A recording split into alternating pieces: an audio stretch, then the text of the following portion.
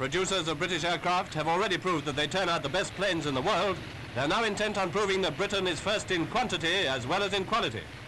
These are Spitfires in the making, and everybody knows what they have done for Britain, thanks to the skill of British workers as well as to the pilots themselves.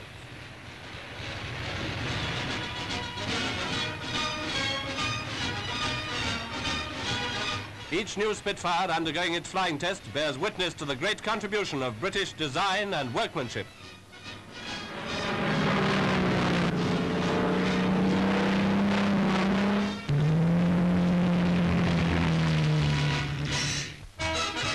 Here and there, cavalry can still be found, and good old-fashioned